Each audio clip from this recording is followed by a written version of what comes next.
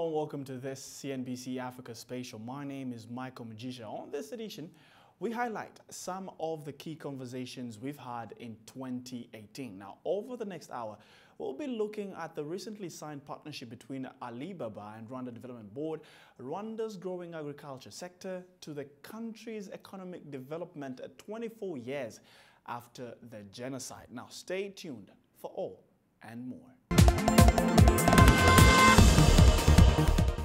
Hello and welcome to Doing Business in Rwanda. My name is Michael Mujisha. On this particular episode, we speak to different stakeholders in regards to the newly signed partnership between Rwanda and Alibaba Group, of course, the electronic world trade platform, the very first of its kind on this continent. Now, this is expected to help Rwandans trade directly with the Chinese and, of course, instill more on the trading skills in the country. Now, we speak to them to find out how this is going to boost a trade between the two countries on this episode of Doing Business in Rwanda.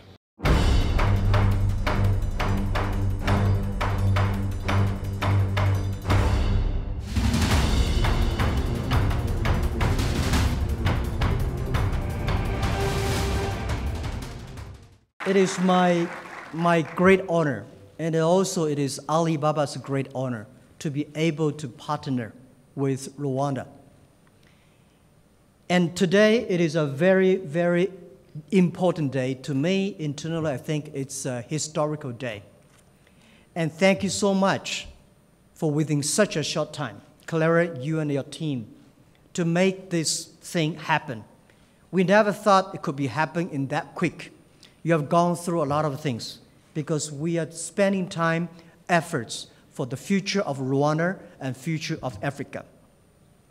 And I hope from today, the EWTP Rwanda can be able to support small business, young people, women here in Africa, and sell their things to enable them to global buy, global sell, global deliver, global pay, and global travel. Rwandan producers will be able to sell directly to a much larger set of customers than before, while bypassing costly intermediaries. This improves productivity and profitability as well. Put differently, there are really no downsides to doing business on a global scale. I want to challenge Rwandan companies and young people, men and women, to take full advantage of this technology and not lose sight of fundamentals. Well, the partnership that we have with Alibaba has 4 elements. The first one is trade, really promoting trade through e-commerce.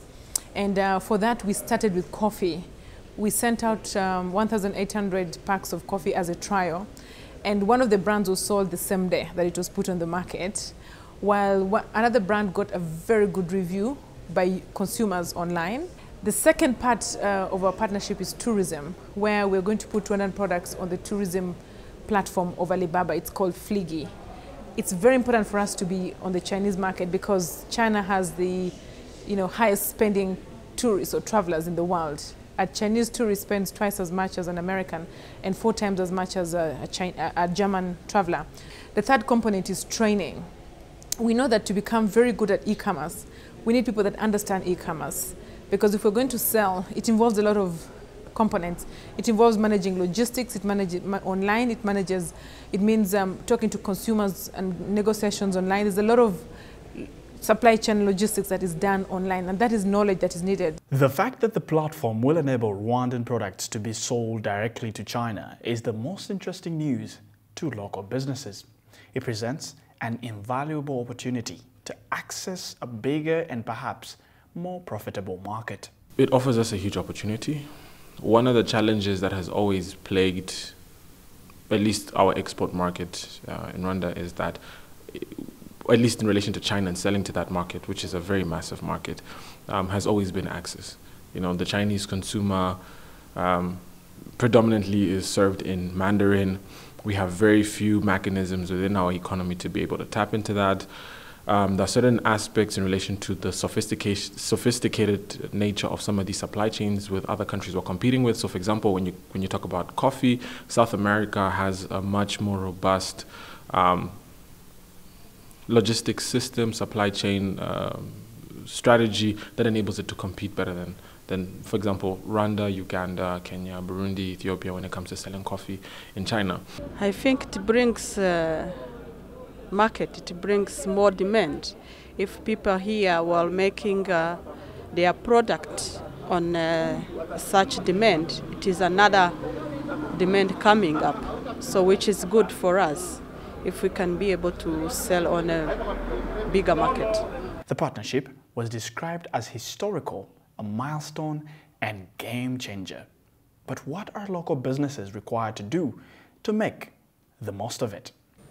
It is up to each farm to produce high-quality goods that customers want to buy. I think a lot of work has to be done on our side. That's what I was saying, like, it's private sector led on the Chinese side, but what is the private sector in Rwanda doing? The collective effort. So it would be nice to see more Rwandan coffee traders or coffee businesses coming together to crowdfund certain aspects to improve their capacity. And I think if we can tap into that, we can really take advantage of this. Platform is there, the opportunity is there, and it's up to us to make this work. The capacity is being built. There have been efforts that are targeting training SMEs. More than 150 SMEs have been trained from the program that is being run by ITC and RDB in partnership with ITC, RDB and Minicom. SMEs have been trained in being online, in doing business online. So really, it's a timely opportunity. At the ICT Chamber, we'll be rolling out digital transformation clusters that are going to reinforce further the digitization agenda and taking business and Rwandan businesses online and building the capacities, not just doing selling or developing websites, but rather really taking them through the entire process from logistics to fulfillment to payments. As you very well know, we've got the Andela Institute, which has established its headquarters here. What Andela is actually doing is promoting the skills which are very much needed in this sector. Like they mentioned earlier here, they've got already 13 students who've been trained in e-commerce and have been certified. Yes, that's kind of a small number, but it's a good start. And given other partnerships like such strong hubs like Andela, I'm sure the sky is the limit. Like Jack Ma said, for him it's been a dream that he's been waiting for 10 years. Personally, as a software developer and a person who's invested heavily in tourism in Rwanda, this is a dream that I've also been having for the last decade. I hoped to have done this myself, but to see other more capable, stronger institutions, such as Alibaba and the government of Rwanda partnering to make this a reality, this is way beyond what I had dreamt of in the first place. According to Edwin Sabuhoro, the platform is a big breakthrough for the country's tourism and trade. But the biggest challenge currently is getting the entire ecosystem on board. It's a great tool, and it's a breakthrough for us, and particularly for Rwanda and the continent, in a way that we're able to access and tap into the global market. What we have been doing contemporarily is just to go there and look for these markets. But all over the world, the markets have power to decide. So the consumer sits and looks at what they're looking for and decide. So what Alibaba they're doing is helping us position Rwanda on the global consumer platform so that people all over the world can go in, look at the content, look at make decisions and consume. For now, our biggest challenge is to get the total value chain on board so that when the consumer gets on board, it's not only tourism. You have coffee, you have tea, you have crafts, you have these other SMEs, the products that once I consume, I shouldn't be able to get here in Rwanda to go to the parks and then think about the souvenir. No, I should be able to say, okay, I'm going to the volcanoes and this is the tire of the souvenirs you want. So I can be able to shop before I even get here. I buy my coffee, I buy my tea, I buy my crafts, and that should be shipped even before I arrive here. So that when I get here, I'm able to buy more in relation with that, but I have already sold. During the signing for the EWTP, President Paul Kagame assured investors and business leaders that the country will continue to play its role to ease doing business. Government will continue to do its part to promote innovation by guaranteeing a conducive business and regulatory climate. In the latest World Bank Doing Business report, which was released only today,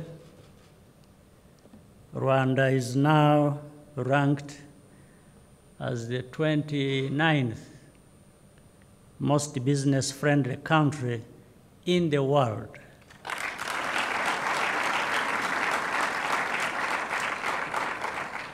Up from 41st last year.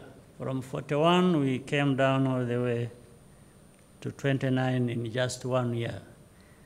So things are happening, and we should work even harder and smarter and move faster.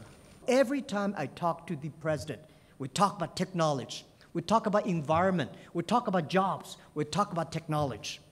And every time I'm very impressed. And not only talk, he makes things happening. This EWTP with such a short time in Africa, it's amazing. So people also say, well, Rwanda, how can be an EWTP hub? You don't have a sophisticated internet, logistic, market, payment, and all the things are not ready. I said, this is why we came here. Allow us to leave it right there on this episode of Doing Business in Rwanda. Of course, we did find out how Rwandan businessmen are yet to leverage this new platform, the EWTP, and do business directly with a Chinese counterpart. If you have any feedback on this episode of Doing Business in Rwanda, be sure to send us an email to dbir@abn360.com or tweet us at dbirwanda. From the entire Doing Business in Rwanda team, thank you very much for watching. My name is Michael Mjisha.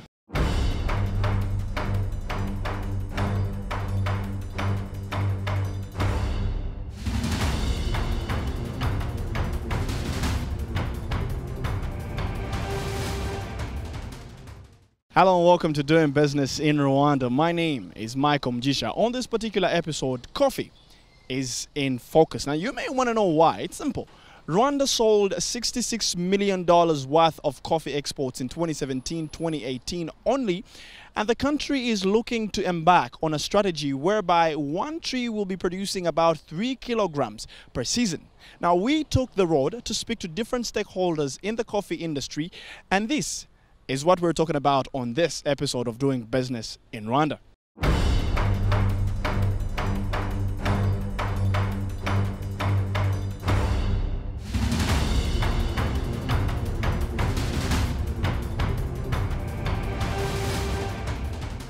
Coffee industry in Rwanda is very wide, and to mention coffee sector, it has been among the so-called traditional export crops because it has been the country since a long time ago, and it still play a major role in forex earning, and also it plays really a big role in monetization of the rural economy. Elias Hachizamungu lives in Mutenderi sector in Goma district. Now that's more than 100 kilometers away from Kigali. He grows coffee on up to 2 hectares of land with close to 9,000 trees. I have 9,000 coffee trees, but I have a piece of land cleared and readied for more coffee. I want to have at least 15,000 trees by the end of the season. These trees do not work themselves, so I've hired people to work the plantation, cover the trees with grass, and when the coffee berries are ripe, there's some people pick them. Now from last year's harvest, I've managed to buy myself a 3 million Toyota Corolla and send my children to school. I have medical insurance and live a better life off of my coffee farm. We are focusing much on the quality of coffee because given the number that it is employs, it's because so far we are counting now around that 350,000 farmers countrywide with almost 250,000 trees per farm. So it really plays a big role in the rural economy. And for export is now the second one nowadays, with 15% contributing to the overall agricultural exports. As Rwanda's coffee exports grow, the country seeks to embark on promotional strategies to raise the local consumption that currently stands at only 2%. It has been really a challenge because you can imagine mobilizing farmers or any sector that doesn't have local consumption, it can't really develop. So that's why we really encourage, as NAIB, we are now focusing on mobilizing people, teaching people, or bringing now the culture of drinking coffee. We think that when we will be able to consume a lot of coffee here in Rwanda, it can also contribute to the revenues, because if we still rely on the international markets without even knowing that we can consume what we are producing here, is still a challenge. Local people can consume. They were thinking that it's only for Western country. Now I think we have more educated people, and coffee is contributing in our economy. I think one of the challenge was how can we promote our local, what the regulator is calling domestic consumption. I think this is key to help us to promote coffee.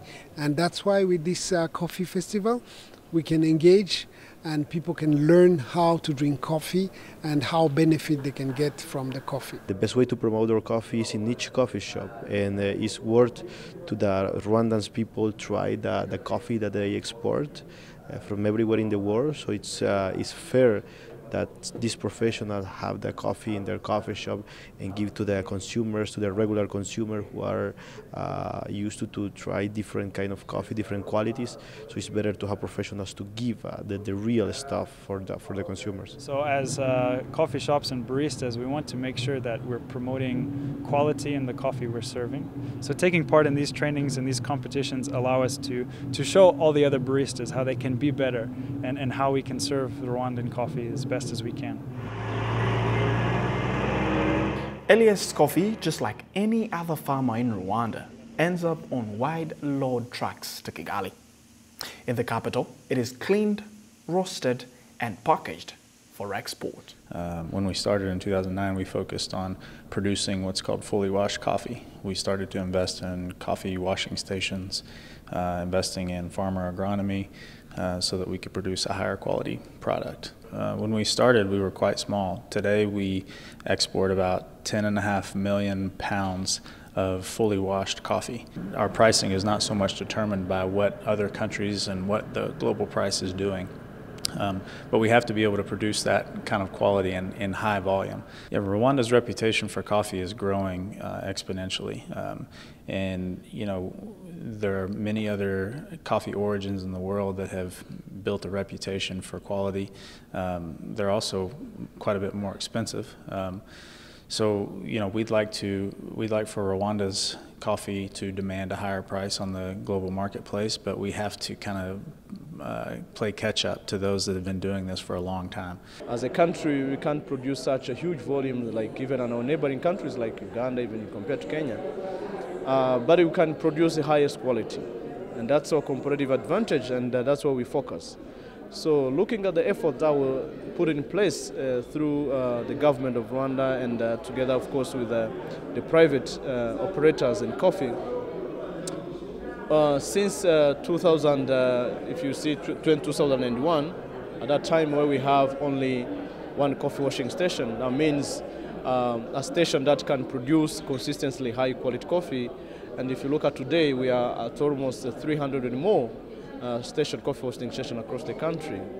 That means that there is a lot of effort going on, and those partners had realized after 7 years that after 2001 and capping to 2007, that the effort that government was putting in place, the private sector together, to promote only high-quality coffee was really commendable. Rwanda is the only country in Africa that hosts the annual Cup of Excellency, a global premier coffee competition and auction. This prestigious competition evaluated thousands of coffees submitted for consideration, with winning coffees sold in global online auctions at premium prices. Many farmers, many coffee washing stations, every single year they are willing to take part into that, and they are now getting aware. They get to understand that it's one of the additional tool, a very special, important tool, and the avenue to market their coffee. So if you compare to the last year, this is the only year that we've registered a high number of registered lots. This year, we registered 340 lots. When compared to last year, it was only 217 lots.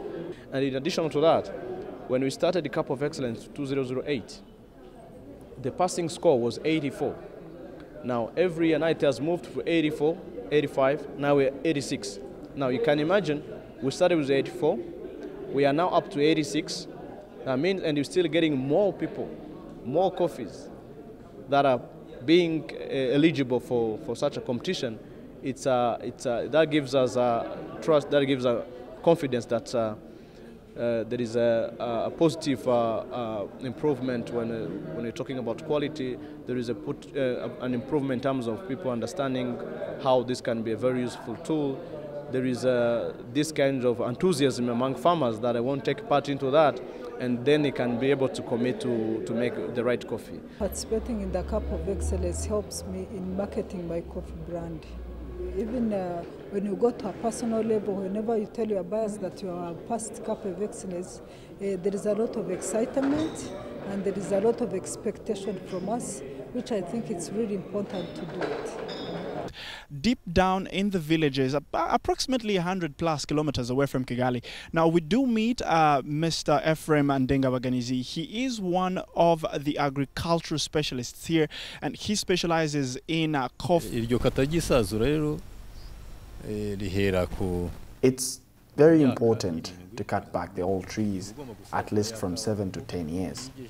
See, when coffee trees in a plantation get too old, they no longer yield many berries and do not bring in much money.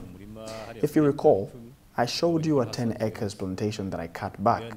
When the new stem rises, the coffee tree is young again and can bear a lot of berries.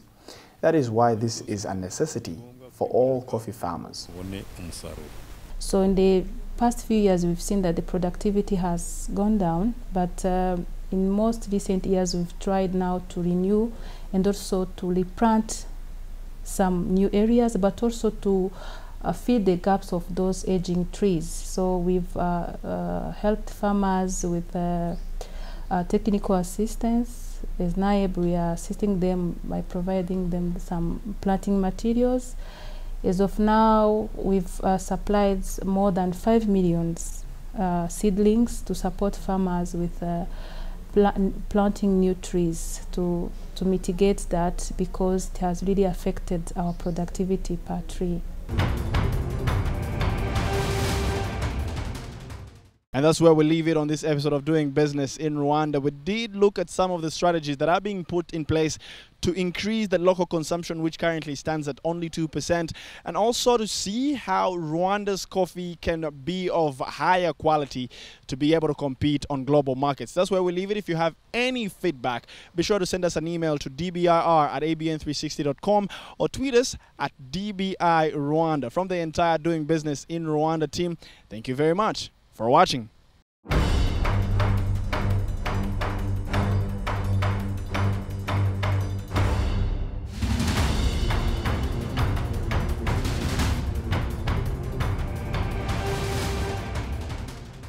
Hello and welcome to Doing Business in Rwanda. My name is Michael Mjisha. On this particular episode, we look at Rwanda, a country that hopes to make $800 million on the back of tourism. And of course, biggest to this conversation is conservation of the mountain gorilla. Now, we do know that most of these gorillas live in the Virunga vicinity, just right behind me. And today we are at the 13th annual Kwitizina ceremony where 23 baby gorillas were named. Now, we went ahead to speak to different stakeholders to get the business sense and also to understand how far these conservation strategies have pushed the country.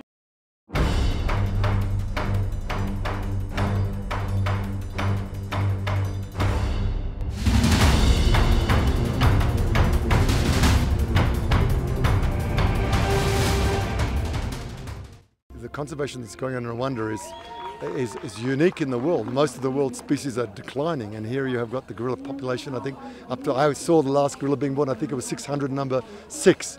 I witnessed it myself. So I think what the world can learn is that there is a better way that you can turn, the conservation projects into a huge financial opportunity. You can bring the tourists here. You've got new one and only hotels opening up here. You've got people coming here. I think it's fantastic. And the game park is another opportunity to come here. So it's the future. Tourism is already the #1, right, driver of the economy in Rwanda. So bring it on. Bring more tourists. Tell the world, come to Rwanda. Rwanda's a great country. Conservation and environmental protection is at the heart of the Volkswagen Group. Not just in Rwanda, but in South Africa. We've been supporting the Wilderness Foundation for the past 20 years in the protection of rhino and other species. In Rwanda, if you follow the Kwitizina last year, our Africa MD was one of the namers, and this is in line with our presence here. We are a gold sponsor this year, sponsoring an event that is key for Rwanda and for the region. This 13th edition is a testimony of the dedication and consistency of our governments when it comes to conservation and environmental protection. In Rwanda, the protection of the gorilla has not only been a plus for the environment, it also brought much in terms of tourism, in terms of foreign income, and it has also changed the life of the people living around Musanze and Kinigi and beyond. This is a natural African reflex. So what Rwanda is doing, they are just bringing this old African reflex into life. And then we should greet Rwanda for this leadership as an example of African getting back to the roots. I'm happy that Rwanda is taking the lead on that under the leadership of President Kagame. This is something we all Africa, we need to follow. Craig Jolley, along other conservationists, believe that conservation would have never been a success story in Rwanda if the country didn't focus on the combination of wildlife and the people. When one began focusing on conservation in Rwanda, it was all about wildlife. But then it was realized that if in fact we were going to be successful in Rwanda, you had to really focus on a combination of wildlife and people. And it's one of the things that I think AWF has done very, very well. You've got the example of Sabinyo Silverback Lodge, the first, the only community-owned lodge in Rwanda. That basically has engaged about 7,500 families who live on the periphery of the park. Those families have benefited immensely over the course of the last 10 years while Sabinyo Silverback has been operating. Over the course of the last 10 years, they've netted in excess of $3.2 million. And so I think that linkage between people and wildlife is very, very strong here in Rwanda. As a result, you have a lot of people who've been converted to conservation. And that's important. If in fact we don't have an African voice, an African constituency for wildlife, conservation is going to fail. Rwanda has engaged people. I think that's very, very important. And the same kind of models have to be emulated elsewhere throughout Africa. Unless you engage local people, give them an opportunity to recognize that wildlife is one of their most important assets, you're likely not going to be successful. For me, this is one of the best projects in the world today, where you see nature and the community benefiting from each other. It's something spectacular. It's something that the whole of Africa can learn from. My life, my journey in tourism started with creating a game reserve in the Eastern Cape of South Africa from degraded, drought-ravaged, abused land. I assembled 20,000 hectares of land which had been totally devastated from wildlife. It employed 16 people. In our peak we employed 360 people without the multiplier effect of travel, of food, of transport and everything else that goes with us. So I've seen how both business and communities can work, because we wouldn't have survived if we did not make a profit. So from all that, I've just recently done a deal with the biggest hotel group in the world, one of the biggest, called Accor, and we, in terms of that deal, decided that we're going to start a fund called a Community Conservation Fund Africa, because we believe that conservation and business will not exist without community involvement. Tourism is a critical part for the Rwandan economy. I think it's one of the most critical parts.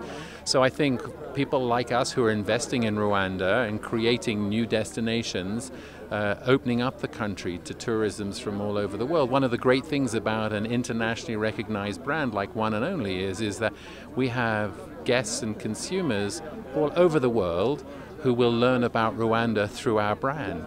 And so we're introducing new people and new communities to Rwanda. You know, I've been speaking at length as I travel around Europe and the United States about the new developments that we have as a company. One and Only is growing in Rwanda with 2 resorts. Rwanda is the thing that everybody's interested in. So we believe that for people to really enjoy Rwanda and not just simply come for 1 or 2 nights in to see the gorillas, which of course is the most amazing thing that you can see, but there's more to Rwanda than just the gorillas, right? So we wanted to open up with our Nungwe Forest property, which is opening on October the 1st, this ability to go and see a different part in the forest and the rainforest. So I think it'll be a wonderful opportunity for us to have more than one center in Rwanda. Conservation goes far beyond just the gorillas to elephants and other wild animals. Speaking to Michael Onyeka, the Vice President of Conservation International Africa Field Division, stressed the note that there is a need for an urgent paradigm shift, and this can't be done by one organization. It's a lot of work with so many puzzles, missing puzzles, moving puzzles that we are all working to. And what I'm getting at is that it's not something that one sector alone can tackle.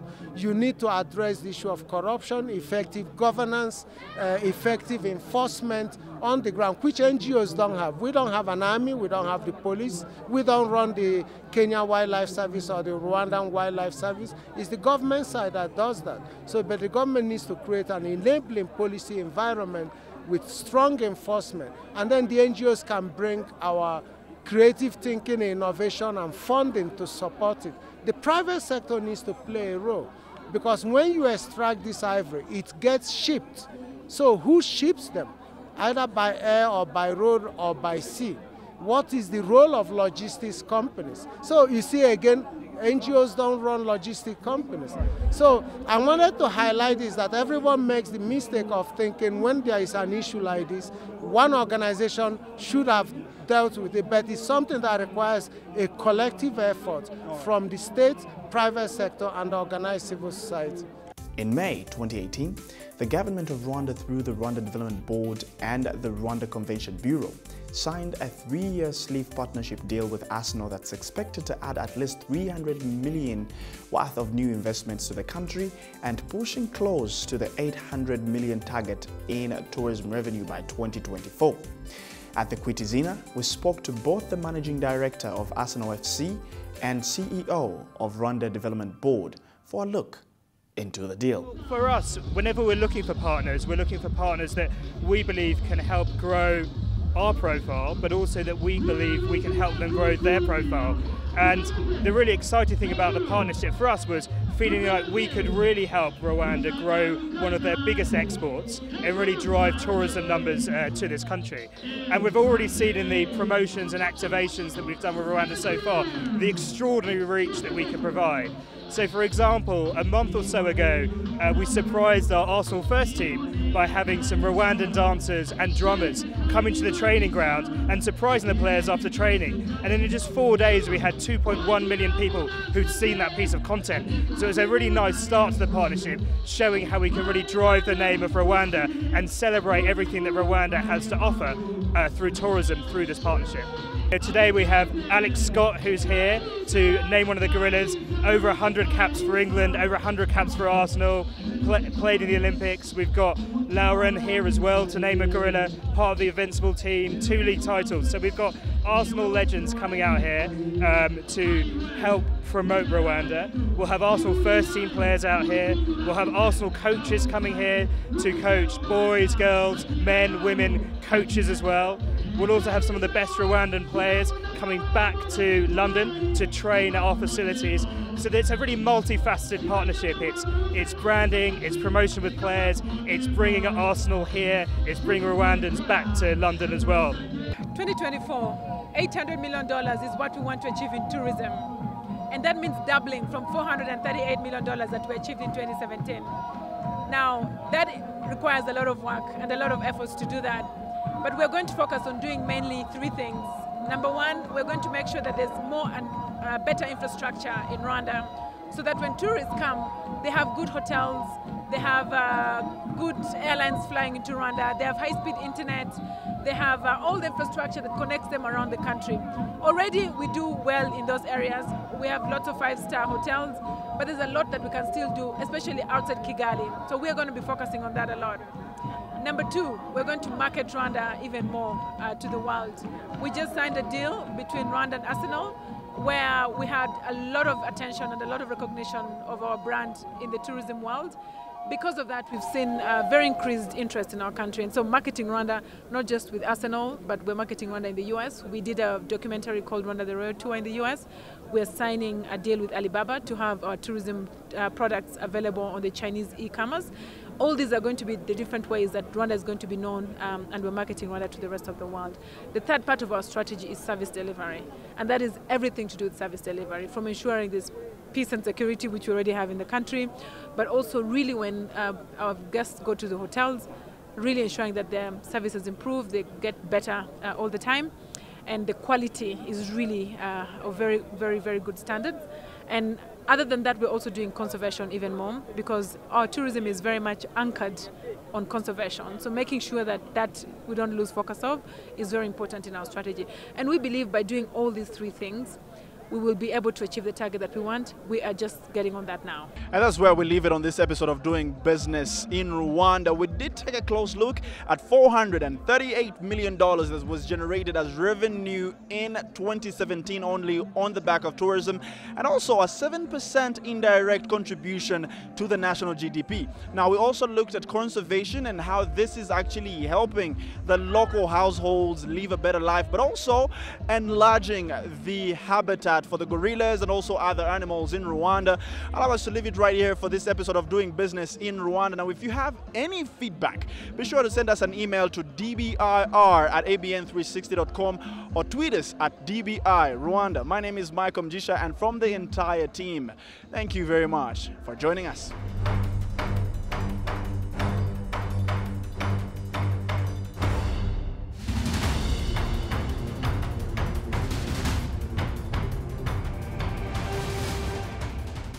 Hello and welcome to Doing Business in Rwanda. My name is Michael Mjisha. Now, coming up on this show, we're definitely looking at how 3,000 youth and delegates have convened in Kigali to discuss matters continental transformation. Now, of course, this platform that dates back 6 years ago, opened by the President of Rwanda, His Excellency Paul Kagame, seeks to create and bring together opportunities for African youth from different walks of lives, and of course meeting with investors and venture capitalists and more, learning this platform. Of course, we do delve into these matters and bring you this particular conversation on this episode of Doing Business in Rwanda.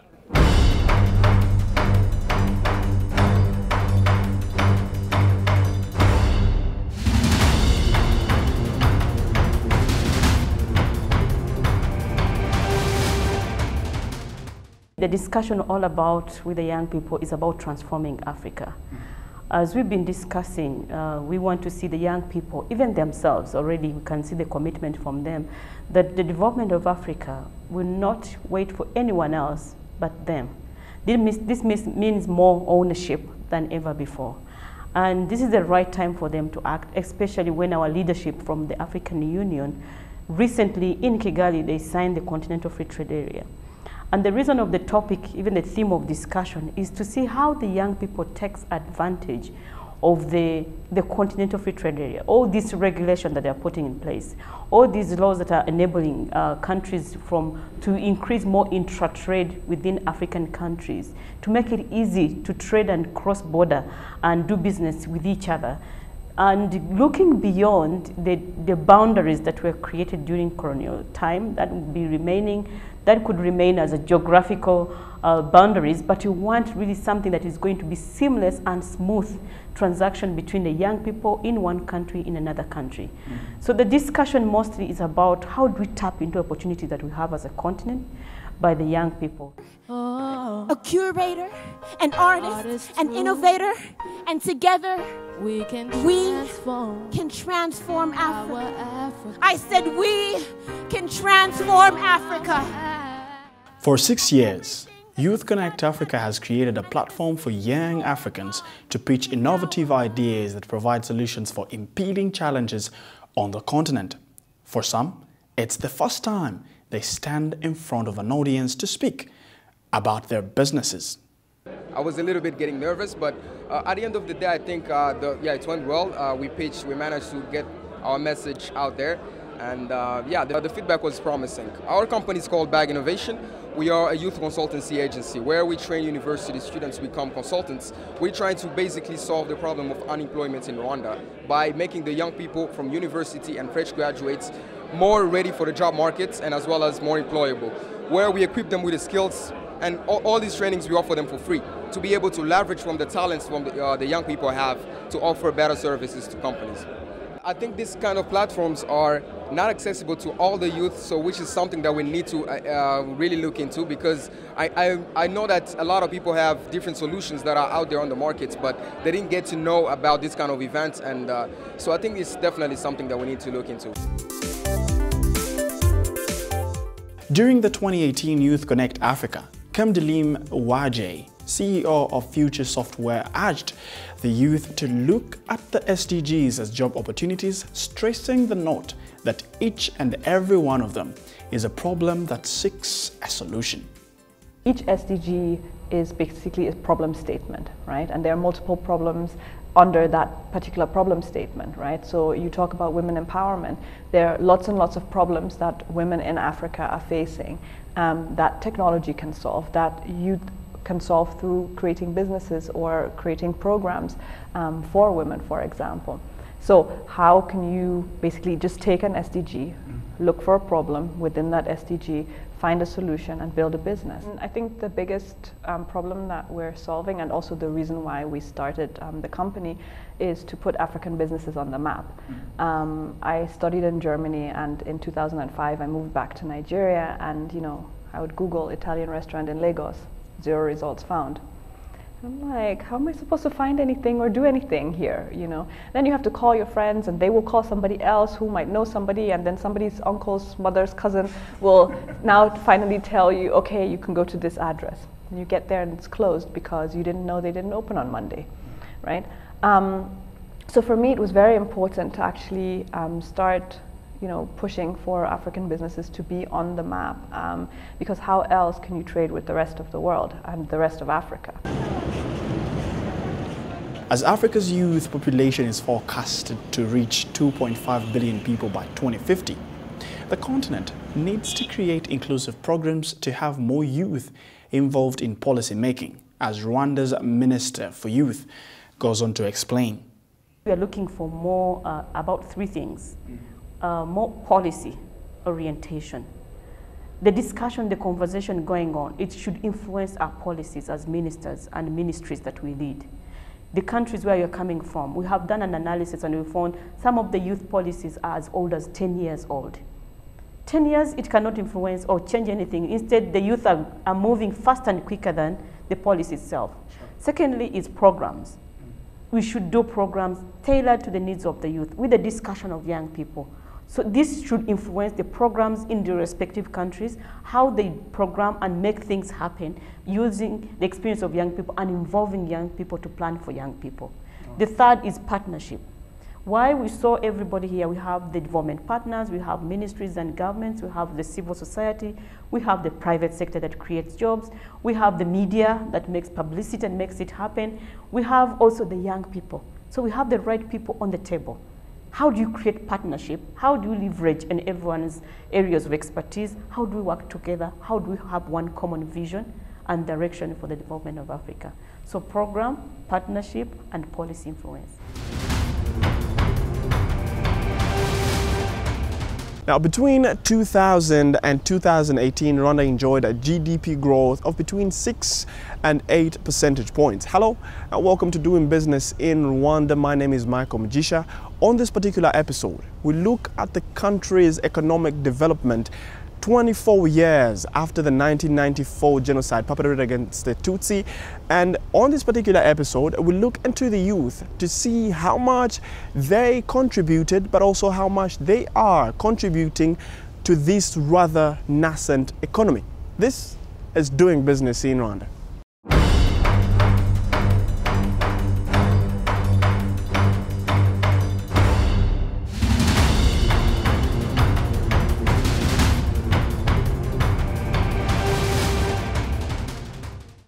The magnitude of the 1994 genocide perpetrated against the Tutsi was largely attributed to high participation of the youth. Their role in Rwanda's post-genocide transformation is also very critical. So one of the things that we are really passionate about doing is recollecting stories. So we are training authors, we train authors, we create a vibe around literacy because we believe that the more literate we are, the less prone to conflict we will be. And we teach young people to be self-reliant. So I'm very hopeful. Rwanda has you look around you every day, there's new roads, there's so many things that the government is doing, but I also love the sense of responsibility.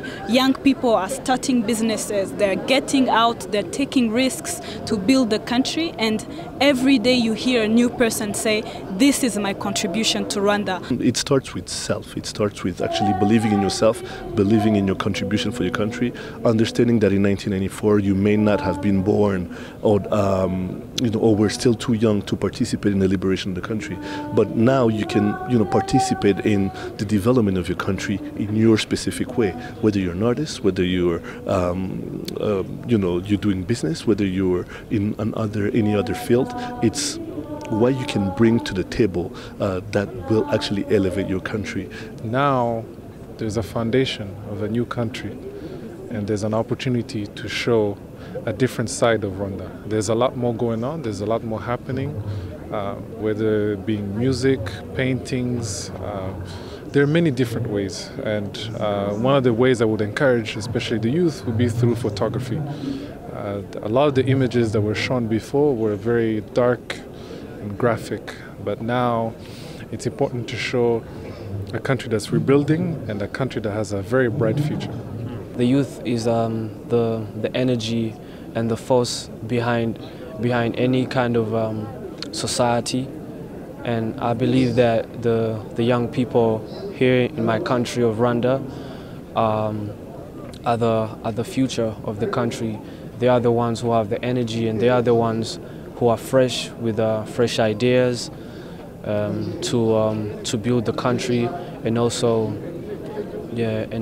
like really support our people in whether economically or socially, and most importantly in my field, which is the arts field. We have a platform where we are being able to talk and reach out to people, whether in our country or even outside our country. So I think we are the voice of our country and our people. Now, over thousands of youth are walking in Kigali on the 10th annual Walk to Remember event, an event that was set up as an aim to instill the idea of fighting a genocide ideology among the youth, but also to instill the idea of working together to build a nation.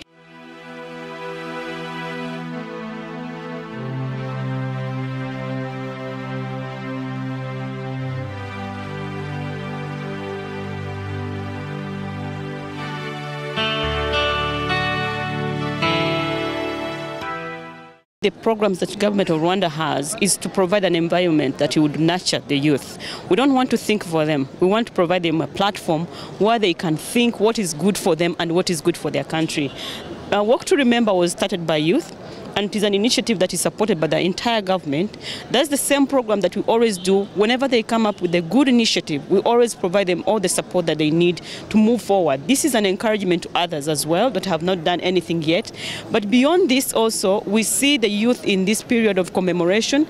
We see them going in the rural areas, supporting vulnerable people, becoming the children of the parents that lost had no children at all. So the Rwandan youth is a child of every Rwandan. They feel it's the values that we are nurturing into them to feel that they are the Rwandan future, but they also have the responsibility to take care of the elders that are not capable, are not strong enough right now to carry the mantle. And we see them even this whole period of remembering. They are going to do a lot of activities. The whole of April, the whole of May, is going to be specifically remembering the fellow youth that perished. But what they are going to do is to do more vocational work, like voluntary work, community work, construction of houses of vulnerable people, constructing mudugudu wherever they are located in the communities, doing much more work and be visible, participating in the discussions, sharing experiences wherever they are on social media, using the platform that they have to see. We want to see them really participating in this, and we have seen it in the past, and we have seen it even starting right now. It's really over the years a realization that the youth has a role to play, and they are really the biggest force for the country, for the economy, for social transformation, and so on and so forth. They are big in numbers, and what we see today is really them taking that challenge on. And an example is this Walk to Remember. That is actually a thought and a concept by the youth, really to mobilize and to demonstrate that they are ready to contribute. So I see them really continuing to play a big role, and also becoming more and more aware. There is a lot to contribute through really even mobilization and sensitization through social media, but also actively and directly by taking positions in the leadership institutions across government, across local government, across private sector, across civil society. Really, the call, when you remember, from our president has been now even venture, even think that really you the next to really take on the baton and continue the journey. So I see the youth really playing a big role. Yeah. I mean, like the youth doesn't mean that you're younger, you cannot do anything. So I also work in many different areas, like in private sectors, industries, because we believe that we're the young people, but we also have the power and the ability to do these things. And we're also the next generation that we can do the rest of the things. Rwanda is a very good example in Africa. I saw the government, what they are doing is a part of education, a part of training, and part of giving job to the young. If you have more than 50% of the population are young, so we have to do a lot for these young in order to be more than to involve in the development of our countries. Everywhere you go in Senegal or New Rwanda, it's a duty of the government to work hardly in order to educate them, to train them, in order to give them jobs and to have their participation in a high level in the development of the country. For me, it's a very great honor to be here today, coming from Senegal. I'm the Minister of the Culture. and to participate to the ceremonies, which is celebrating what happened in 1994. For every African people, you have to know what happened here and to celebrate with the people of Rwanda. It's a great honor for me to be here and to be allowed by the President Macky Sall to be here with you to celebrate what happened here today. Almost 2.5 decades ago, Rwanda suffered the loss of hundreds of thousands of lives, and her economy was left in total devastation by the 1994 genocide perpetrated against the Tutsi. 24 years down the road, the country saw a miraculous economic turnaround fostered by good governance, and today registers as one of the fastest growing economies in Africa. More than 1 million people perished, but also the economy also suffered. The economy had lost quite a bit. Actually, half of its potential was lost. So the quick recovery, actually, we attribute it to a visionary leadership that really has set it as a deliberate commitment right from the liberation struggle to the government of unity and many institutions that have been set in place to really make sure Rwandans reunite, reconcile, and focus on productive work, patriotism, and so on and so forth. So leadership really, for me, holds a key to what we see today.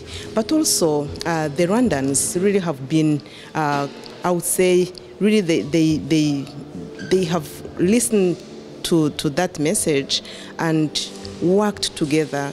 Really, when you see efforts in reconciliation, when you see how people now can live together, when you see how people really have taken even steps to seek for forgiveness and to grant pardon, those are really amazing things that we don't take for granted. So on the one side, really leadership, strong institutions, but also Rwandans that really have accepted the message of really coming back to what we were before.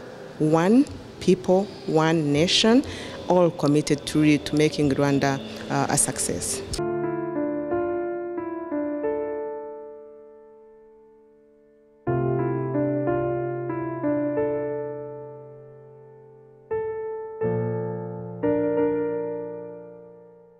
Over the world, they are saying that it's not genocide. Here in Africa, we think and we are very convicted that what happened here is a very deep genocide against Tutsi. Rwanda has taken a long way, a journey of development. We believe we've been there because of the support of other partners that we had along the journey. So we say never again. It's our responsibility today to really seriously recheck what we are saying, what we are doing, the systems we are putting in place so that really never again becomes never again.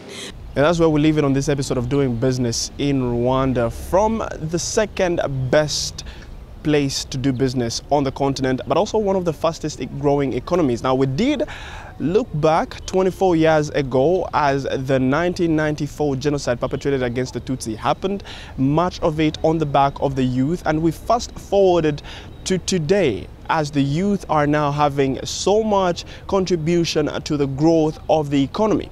This is where we leave it. If you have any feedback, be sure to send us an email to dbir@abn360.com or tweet us at dbirwanda. My name is Michael Mjisha, and from the entire Doing Business in Rwanda team, thank you very much for watching.